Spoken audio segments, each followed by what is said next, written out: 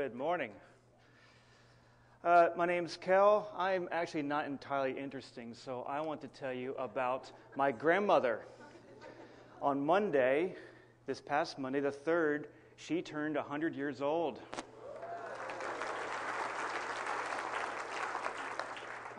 I won't get there, so good for her. So, about 12 years ago, living in Florida, my grandmother, the retired elementary school teacher from Camp Hill, Pennsylvania, had the opportunity to have lunch and play golf with a famous rock star by the name of Vincent Furnier.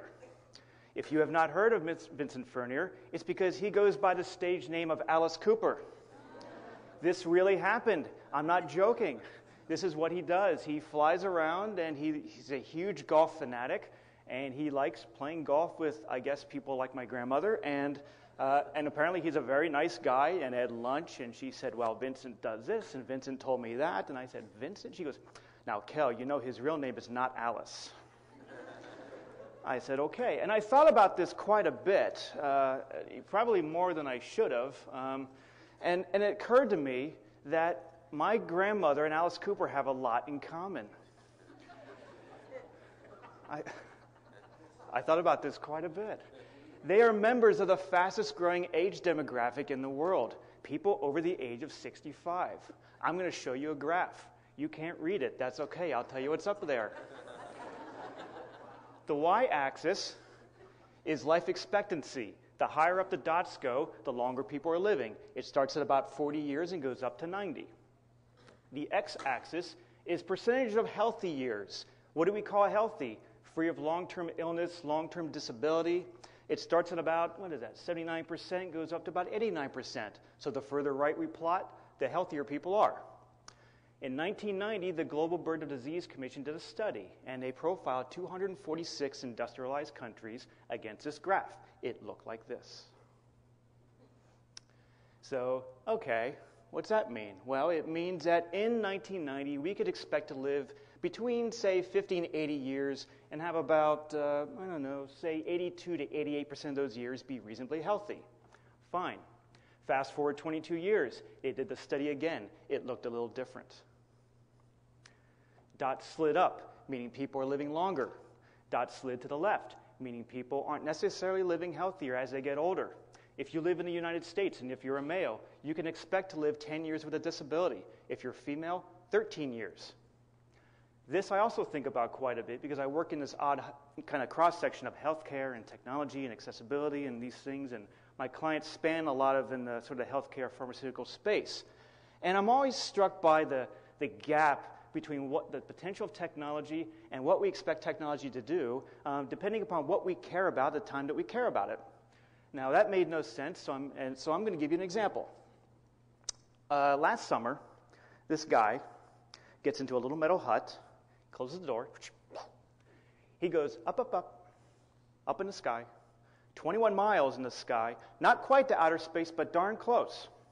While he's up there, he opens the door, which is a perfectly sane thing to do, looks around, leaps out, goes down, down, down, down, down, down, down, hits the ground, gets up, walks away. We all watched it live, didn't we? So we can do that. And yet, if we had to try to make a capture that a blind person can use, that's impossible almost.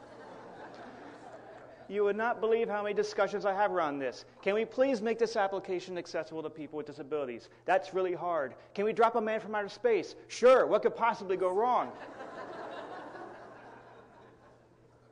I know why this happens. Robin Christopherson told The Guardian UK that the reason this happens is because accessibility is traditionally an afterthought, a bolt-on, a nice-to-have. If we have the time, if we have the budget, if we get sued, if Kel doesn't stop talking, right? And, we start to layer up these what-ifs and these contingencies. Accessibility is really ugly. If we do that, it's going to depreciate the visual value of it. It's expensive. It costs a lot of money to do that. Accessibility is not very marketable. We can't do that. It's not innovative. I kind of pause there because I think, I have data against the other three, the first three. I can kind of prove that. I can say if you bring in accessibility earlier in the cycle, you somewhat mitigate those first three things. But how do you prove accessibility is innovative? So that's what I'm going to talk about here, hopefully. So, and it's kind of curious. I saw a presentation at the M Summit last year in D.C., and Rich Donovan, who's a pretty well-known accessibility advocate and also a very brilliant financial mind, he talked about products like the Hummer and Tang, right? And they come from a need to design for extreme environments. I personally would never drive a Hummer, and I think Tang is disgusting, but you can't necessarily fault them as consumer innovations because they are innovative. And he says, when we design for these extreme environments, we lead to innovation. That's what innovation really is. But the thing that happens a lot is we tend to think of innovation in terms of gadgets, technology. Remember when the iPad came out? 5 years ago. I'm old. 5 years ago, the iPad came out. And one thing I've kind of noticed is when a gadget comes out, the hyperbole machine goes into overdrive. Not just Apple, but just anything. It's like it's going to be the greatest thing in the whole world. It's going to change your life. It's going to change how you deal with people and computing and data and this and this. Then you have your backlash. And then, like water, it kind of finds its level, right? And we look back and we think, that was quaint. We used to think that, but now we're better. But the thing is, this happens all the time. What's the new gadget we're all talking about now? Just yell it out. Google Glass, brother. I tell you, it's going to change everything. You're put it on your face, and you're going to do this, and surgeons are going to walk in, and they're going to be able to operate on you without even looking at you because they're going to be doing this. And it's just, stop. Just take a breath. Take a breath. This is why I have begun to seek my source of innovation in non-technology areas, such as the slums of Manila. In monsoon season, people live in these corrugated tin huts without electricity, and they can't create fires because it's very dangerous. And there's no electricity because the road technicians who put it in, you had the whole fire thing come up again. So a interesting group called the My Shelter Foundation found a very novel solution to bring light into these people's homes. They filled plastic bottles, recycled plastic bottles with chlorinated water, and stuffed them in holes in the roofs. Each of one of these bulbs creates the equivalent of 55 watts of natural light. Right? And they've done this in 10,000 homes. And I like this idea of innovation being derived from things around us. I like, if you think of it kind of like a forest, which is dark and dirty and chaotic and organic and stuff. And out of all this seeming chaos, a bird builds a nest out of things that it finds in order to ensure its survival. There's a term for this in biology. It's called niche construction, right? And one thing I've been noticing is that people with disabilities, or those who work on behalf of those with disabilities, are doing this niche construction in the technology space. They're going through and they're getting Arduino kits, and we live in very much a maker's world, as we all know here. And they're kind of taking Wii game consoles and ripping them apart and making stuff that otherwise wouldn't exist, like this Braille iPhone created by a blind student at the University of Auburn. And it's interesting because now I'm noticing in the last 5 or 6 years of sort of keeping an eye on this, that the consumer, marketing product world is starting to catch on to this. And it's interesting that's happening so recently because this isn't new. Those of you who are tweeting this live, you're saying, this guy's crazy, oh my God. You may not know that the QWERTY keyboard actually began from the typewriter, which was invented on behalf of a blind person. Right? Pellegrino Turri was in love. He was in love with a blind countess, and he said, it would be wonderful if you would write me letters. And she said, I can't, because I can't see, and that quill and pen thing, it doesn't work. So he invented a device so that she could do that, the things we do for love. Earlier, before Braille was commonplace, educators got together and tried to figure out a way so that people who are blind could read books. So they had people recite them into recordings, which were pressed into thick slabs of wax. These slabs of wax became the 78 RPM vinyl record, which became the 33 1/3 RPM vinyl record, became the 8-track tape, the cassette recording, the compact disc, the MP3, Pandora, whatever's next. So I'm going to go through a couple of localized examples. Is this good so far? You enjoying this? Oh, good. All right. Well, I like to ask. Where I live in Philadelphia, Suzanne Erb is a blind person who is working with some researchers from the University of Pennsylvania. Walking sticks do a great job at detecting obstructions on the ground like this, right? It's not so good for something that's, say, right here, about waist high. At the bank where I go to in my neighborhood in Glenside, I once saw someone nearly crack his skull open, almost tripping over one of those doing this. So they created this little sensor that goes right about halfway up on the walking stick. It detects obstructions about waist high. And I like this example because it's, you see all these the gears and the duct tape and the wires hanging out the back and stuff, but it works. It works really well. This is a sneaker called Lashao. That's Hindi for take me there, invented by a young man named Anirudh Sharma. He took an Arduino lily pad and stuck it in the heel and put vibrating sensors all around the sides and the toe. This picks up obstructions nearby, and it sends a vibration so you know which way to pivot if you hit that obstruction. It doesn't replace a stick or a working dog, but it does okay. This is Iris Connolly. She lives in Essex in the UK. She is she's about 6 now. When she was 2, she was struck with a brain tumor, had to go to hospital, underwent, I think, many surgeries and about 6 months of radiation therapy. And she was having trouble using a pen and paper after that. She just couldn't hold the stylus. She couldn't really taking to that. But she loved tracing things on the iPad with her finger. Her father, Sean, who was trying to get her to reclaim these lost linguistic skills, thought there must be something in the App Store that does that. She can relearn the alphabet doing the tracing thing. It didn't exist. So he invented it. He created something called the Share My ABCs app. And it's really nice because it's simple. It's so simple. It has this sort of phonetic clue on it. She goes in, she traces the letter gets turned into text, the text can be put into words and phrases, output as an email, and she can let her grandparents know how she's doing. Today, the Share My ABCs platform has been translated in, I believe, somewhere between 8 and 12 languages, is used in special education programs throughout the world. For his effort, Mr. Connolly gets 25% of the royalties. It is nice. This is my friend. Where is my friend? There's my friend. This is my friend Lisa Domacan out of County Wicklow, just south of Dublin, with her daughter Grace, who I believe is about to approach her 15th birthday. Grace is severely autistic. Anyone here work with kids in the spectrum at all? Any experience with that? It's interesting, right? Because it really is a spectrum, quite literally. And sometimes those who aren't familiar with kids, living with that, they'll see the kid have a tantrum or something. They'll think, oh, that's the distorter doing that. It really isn't. It's more frustration. The child wants something and can't properly convey it, or the child is trying to get something across and can't. They're just frustrated. Lisa told me once that you can always tell a mother of a spectrum child because she has one black eye and bite marks on her arms. So what many parents do, and Lisa did this, they start collecting photographs and they put them into binders. And you go through the binder and the child says, I want a Coke, or I want to ride my bike, or I want to use a lavatory, I want to get out of here, or something like that, right? The problem is that when you get to be Grace's age, these binders get really big and really thick. And that's why they carry on these backpacks all the time, because they have to go around and you got to pull out the right binder to get the right thing. Well, one time in Dublin, in a department store, Grace had just a 5-point meltdown, just absolutely just so. And Lisa, they got her calmed down. Lisa goes outside and she looks across the street and she sees a bus. And on the side of a bus was an advertisement for the iPhone. And she said, hold on a second, that thing holds photos and has a camera. Why am I carrying all these stupid binders? So she worked with a Silicon Valley developer and created the Grace app for autism. And what I love about this is that it's not just, okay, well, here's the technology, there you go, have fun, now everything's all better now, right? That's not really the way these things work.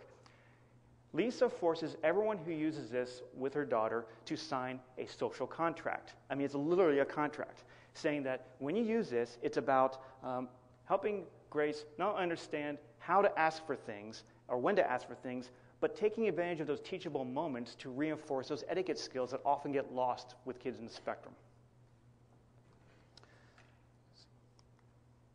This is Adam Jericho. I hope I'm pronouncing his name correctly. He is a hard of hearing person in San Francisco. And he had noticed that with all the news websites, they all use video and hardly any of them are captioned. And he found this to be a disgrace properly. So he developed a social media program or a movement called Caption This.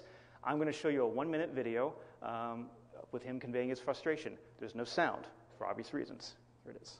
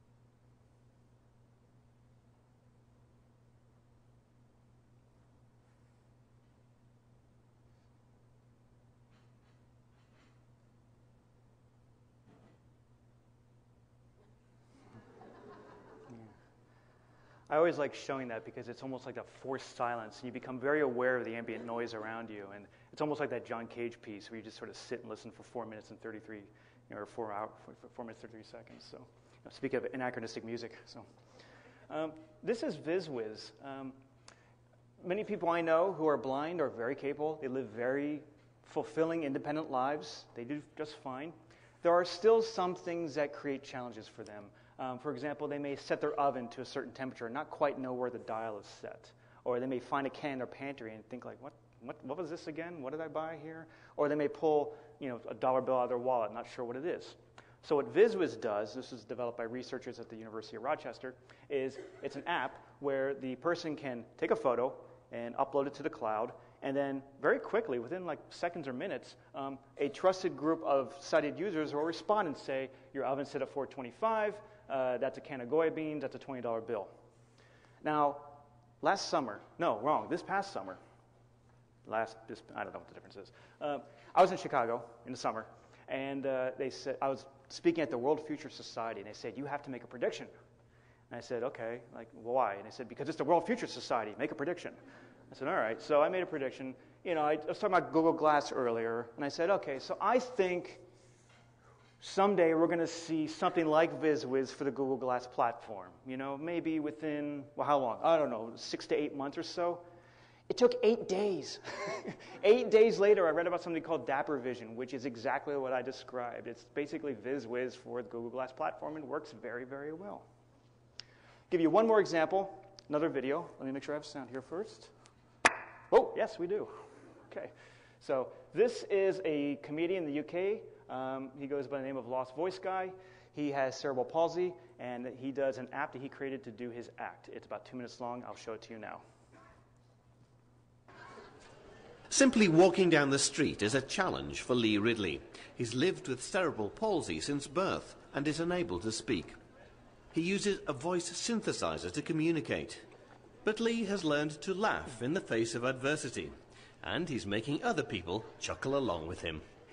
He's taken to stand-up comedy, performing as Lost Voice Guy. And tonight's a big night. It's his first paid booking, and he's playing to a packed house in the British capital. Thank you for that lovely welcome. I haven't felt this important since the doctors said I was going to be a special child. When I realized I'd never be able to talk again, I was speechless.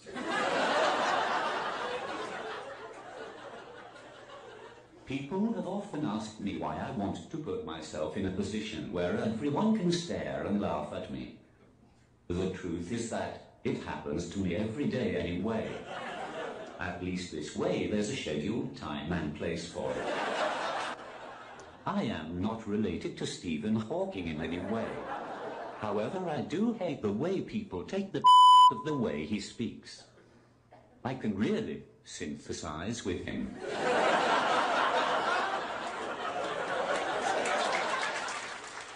I hope you enjoy the rest of your night. Goodbye. I've always believed that any subject can be joked about if handled correctly. I think I can get away with more because it's essentially about me. I'd like to think the audience go away with a more positive view on disability. Okay, so some practical, how do we take this niche construction idea and elevate it to things that are actually within our world here? So this is the Bloorview Highland Rehabilitation Hospital in Toronto, and I visited there a couple times. They have an innovation lab right on the 4th floor. It's a hospital devoted mostly to kids with disabilities. And the lab is run by Dr. Tom Chow, and he is who I want to be when I grow up because he's just so nice, he's so smart, he's just so brilliant, and I walk in, looking like this and saying stuff I do, and I just think, oh, Tom, he's just so smooth. And what I love about, they have this waiting room. I'm kind of gushing here, but I just remember this, like it was so cool. There was a carpet. There's no magazines or anything like that. It's just a long carpet with these tiles. And on the wall is a big screen. And as you step on a tile, there's this design that shows up on the screen. And then you step a couple more times, and then there's more designs, and you're kind of hopping around, and there's this kaleidoscope, and then they come out and they say, Mr. Smith, Dr. Chow will see you now. And you're thinking, I'm having a good time. I'm not ready to go yet. And that's okay. But it's really interesting. And they've taken this idea now, and they've brought it into long-term care facilities. I don't know how many of you are old enough to remember this commercial, but remember the "I've fallen, I can't get up," that really awful? That was, and the idea, you have a panic button, and someone falls and they can't get up, they hit the panic button, sends a note off to a first responder who comes by. Those don't work if you're unconscious. It's kind of a minimum requirement, right? So they have these carpets now that can measure when you have a sort of a human-shaped mass laying immobile on the floor for, say, 10 to 20 minutes. After the first 10 minutes, it sends a note off to a nearby relative or a friend, and after, say, 20 minutes, they get emergency people involved to check up on you. So that's cool. They're also doing things in the area of assistive devices. This is called the Hummer switch. It's a choker that goes on the neck of a child who has a disability that prevents her from speaking. And you don't need to make a sound. You just go, like that. It reads the vocal, kind of the vibration of the folds, and it activates a speech synthesizer. And they're doing really, really interesting, crazy stuff in the area of cognitive computing, right? They have these sort of makeshift things they can put on your head. And they actually now have elevated it to things you can actually implant in, under the skin of where the head is. I mean, have you heard about this thing with electrocardiographic implants? And, when I decide to move my arm like this, the white matter of my brain is sending an ion package to there. And in order for the action to move that quickly, I have to discharge ions. And if I capture that ion with a piece of brass, I can control cybernetic body parts. I can take something and literally plug it into the back of my head and control an arm doing this. And I start to think, man, technology is moving fast. Technology is getting weird, because it's just, when do we start getting into the whole cyborg thing? That's and then I read a story about this woman, Kathy Hutchinson, who's 59 years old, quadriplegic, using this very same brain gate technology to take a sip of water unassisted for the first time in 17 years. That's not the face of a cyborg. That's the face of somebody who finally feels human for the first time in a really long time. And then I'm back. We're back on point here. And my friend Carl Groves, who's a really good accessibility professional, told me, we were having this discussion, and he said, look, it's really about this. It's about providing, removing those barriers that separate people from fundamental human needs. It's not bolt-ons. It's not, lists of things you got to do. It's not just mandates. It's about, you're trying to remove the barriers. It's fundamental stuff that makes us feel human and makes us feel alive. A couple examples, then we'll wrap up. So this is a map of all the areas in the United States where access to healthy, affordable food is logistically or economically impossible. If you have a disability, you are 33% more likely to be food insecure and suffer from health and nutrition problems. Probably because you live too close to relatively unhealthy sources of nutrition. This great urban farm in Baltimore called Real Food Farm, they took a 6-acre plot of land, cultivated it over a period of time, because you can't just walk into a parking lot and start growing things. There's things you got to do. There's pH balances and stuff. And they take their crops and they put them on these trucks and drive them right into the cities. And they sell everything there. This past year, they launched a mobile app, and they increased food distribution by 580%. It's nice. Nice story. Sometimes the human need is just to connect with somebody, just to let someone know, I'm doing okay, and I hope you are too. Chad Rubel, his mother, suffers from aphasia, and she is not able to use a computer keyboard. So he took a Kinect and rewired it and created a little program for it that allows her to send emails just using gestures, just using her hands. And it's very simple, and it works. And it's not about the technology. It's about letting someone know, like, hey, I'm connecting with you. I'm still here. I'm still around. People get frustrated, though. This is Dana Florence and her husband. All 3 of their kids have cerebral palsy, all of them. So she formed a group called 3-2-B in Ontario, which provides support to parents of kids with disabilities. And I saw her speak, and one of her directors, Brenda Agnew, said, I don't harbor any illusion that my child with a disability is going to grow up to run a marathon or be in the Olympics or win a Nobel Prize or something like that. I just want my child to be a productive taxpayer. Can I have that? This is Mason Ellsworth. He is 24 24 years old. I think that's right, 23 perhaps. Lives in Shepherdstown, West Virginia. He is a former music prodigy. At the age of 18, he could play 6 instruments fluently, sang, played in 3 bands, as well as his local orchestra. In July of 2008, he was all set to go to college on a full music scholarship, got into a car accident, went into a 6-month coma with what's called a TBI, a traumatic brain injury, and they did not think he'd come back, but he did. And he's actually today doing very well. And early on, the thought wasn't so much, well, how do we keep Mason alive? And once he got past that little, kind of threshold, well, what do we do to make him not feel like a piece of furniture in the room? And how do we reactivate the muse, right? So there's these really small, simple apps out there that let anyone almost become a musician, or at least make noise like a musician, right? And, there'd been some reading about what Don Cousins is doing in Chicago with kids with learning disabilities and using these apps to help them learn how to play the piano. So I thought, maybe we can do something there, right?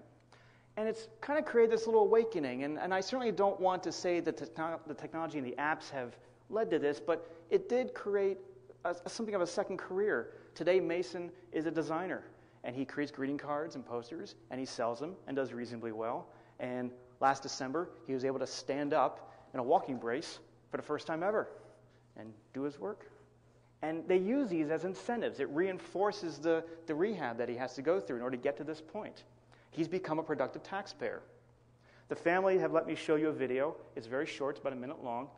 Keep in mind when you watch this is a young man who 6 months earlier had no use of his hands and couldn't speak.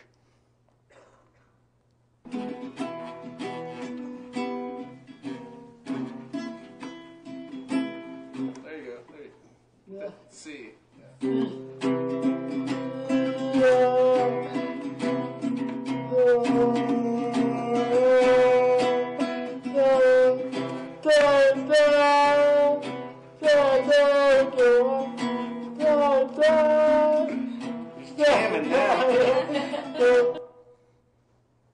Okay, so what did we learn from all this?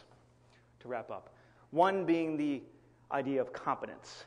There's always a thought that we have people with disabilities and people without. That's not really the way biology and science works.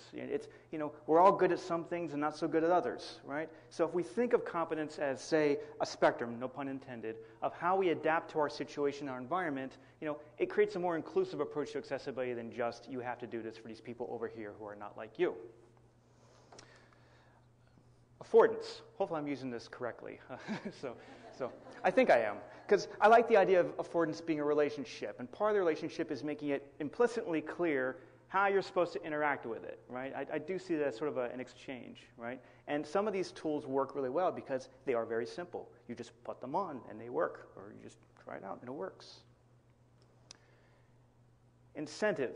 This comes up a lot in healthcare. How do we create incentives? We put a Fitbit on and we did it, And I look at it from a slightly different angle, which is, what we're really trying to do is help people become better versions of what they already are, no matter where they start. And it doesn't mean that someone's trying to be here and they're trying to do this. Everyone's trying to sort of, like I said before, find their own level a little bit. And finally, empathy. What really is empathy? Is it pity? Oh, the poor disabled people? No, I've never met someone with a disability who likes being thought of like that. I don't see that. I see empathy as allowing for attributes that they know cannot be changed. I think the best way to put it is to read you this bit by Dr. Michael Graves. He runs his own line of medical devices, and he's a former architect. At the age of 68, he went into the hospital with a sinus infection and came out a paraplegic. This could happen to any one of us. It could happen to any of us. And so I'm going to read you this from his blog. We talk about the first day he realized his life had changed. Early on, my first day out of bed at Kessler Hospital, I went into the bathroom in my wheelchair to shave. I looked in the mirror, and the bottom of it was at the height of my forehead. I couldn't see my face, so there was no shaving with a straight razor. An electric razor was brought to me, and I tried to plug it in, and it was out of reach. And I thought, well, at least I can wash my face, but I couldn't reach the faucet. So the next day, my surgeon came by. I asked him to get in my wheelchair. I strapped him in, and he couldn't reach anything. I asked, who designed this? And he said, experts. So the lesson we take here is as we go forward, start thinking of ways we might be able to look at accessibility as an opportunity for innovation. Not a list of things that degrade other benefits, but just one more that's added into the space. Designing for the extremes really does force people to innovate. And there's people out there who've been doing it almost their entire lives. So do think of Iris, think of Kathy, think of Adam, think of Lisa and Grace. Think of Lost Voice Guy and Dana and her family. Think of Dr. Graves. Think of my grandmother, Chad Rubel's mother. Think of Mason. And yes, think of Alice Cooper too. He needs your help as well. Because the reality is that all of us at some point or another reach that threshold, that precipice, where the technology has moved just a little beyond what we're comfortable with. So, remember that graph? We're going to be in that graph sooner or later. And that's the way it's always been. Oh, we're clapping already. It's very sad when you're in that graph. But thank you. So, whether we're talking about the first prosthetic hand developed in the 1600s or, that science fiction reality that the technology's infused in our bodies, right? It's here. That time is here now. It's not the future. I'll leave you with the obligatory William Gibson quote, "The future has already arrived. It's just not evenly distributed yet." But you're going to help with that. I know you are. My name is Kel Smith. My company is called Anikto. It's the Greek word for open. It's been around for 6 years, and I basically do stuff like what I just described in varying ways. And like I said before, or as Joe mentioned, I do a book by Morgan Kaufman called Digital Outcast. If you're interested in this, I have a couple copies with me if they've arrived today, which I think they did. I don't know. I think the book is good. People tell me it is, and they can't all be wrong. But anyway, I've talked enough. I would love to hear your questions or thoughts if we have some time. I think we have a little bit of time here, so time's yours.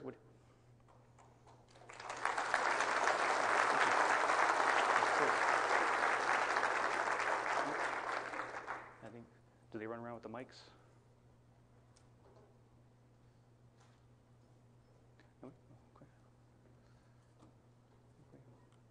Okay, I think we have a gentleman over here and one down here. That's everything I know, by the way. So if you ask me something, I may just say I don't know. I don't know much.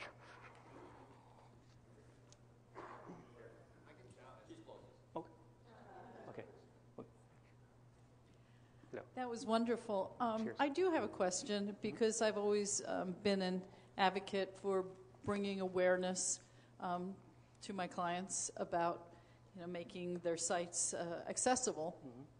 And there was a time when I was able to kind of leverage certain realities, like there had been a lawsuit against. Now you can tell me, I can't remember if it was Target or was some big store. Yeah. Because their site was not accessible. Mm-hmm. But over time, I haven't seen evidence of that kind of legal requirement. The only legal requirement is, for federal government sites to be accessible. So can you comment on that, and what kind of leverage could we have, in terms of, well, look, you have to do it or you could be liable? Yeah.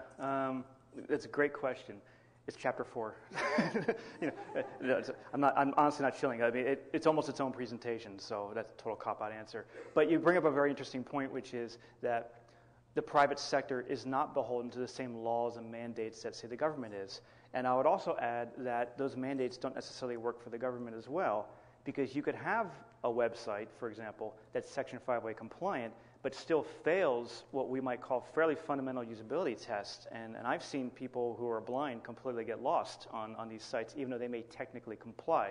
So it comes down first to our definition of what's proper compliance, and then how do you, I think the second part of your question is sort of how do we get someone to kind of buy in? What I don't like, and this is just a Kel Smith opinion, is saying you better, or you're going to get business, because it's very, very rare. Because I remember I worked for the American Law Institute back then, and I covered that case for a couple years. And I wrongly thought and predicted that you're going to see a whole constellation of big retailers, Home Depot and Best Buy, all getting on board with this, and they haven't. And some are better than others, and some make it a priority and some don't. And some make it a priority because they have to, and some make it a priority because they want to. So you're always going to have these different sort of levels of what we call compliance. And I guess my point, and I think I have one, which is coming up here, is that there's no base threshold where you go, yep, it's accessible. Congratulations, little gold star. Because what do we for whom? Because as we saw, like the whole range of what we call ability covers a lot of nuances. So if you have so many nuances, there's no point you say, yep, it's accessible now that you've done this. There should be a website that you could go to have a test. Oh yeah, there still are. Technically, yes. And you can go to, say, WebAIM, which is, I think, the best one. There's one from the University of Illinois. And there's used to be one, Cynthia Says, and Bobby was the one a long time ago. And I think those are starting points. Because I think the only way you really, really know is you put it in front of somebody who has a disability. You say, now try to do something. And they say, I can't do this and this and this. And it's like, yeah, but it's accessible. Like, well, obviously it's not because I can't do things. So I didn't answer your question, did I? Yes. So you started with the CAPTCHA example. Have you found CAPTCHAs that you like in the accessibility realm? No. Or an alternative to them that... Yes. I think there's the honeypot, which works pretty well, which people support, and my friend Carl really likes that one. I like the little quiz that they give you. Like, it's kind of like, prove you're not a robot. So which one of these things can you eat? Books, dirt, or apples? Or which is hot, fire or ice? Just things like that, because it requires a little bit of cognitive processing to get that through. So there's nothing that's 100% foolproof for everything, but I found that to be pretty good. The audio captures, they to the earlier question, they have their own. Some are pretty good, and other ones, like I heard one audio capture through a screen reader once through NVDA, and it was just like, and it was like, that's very clear. So. All right, well, I think we're at the end for this presentation, so feel free to catch Cal after this. Then we're going to have a 20-minute break, and then we're splitting up into the 3 rooms. So thank you, Cal, very much. Cheers. Thank you.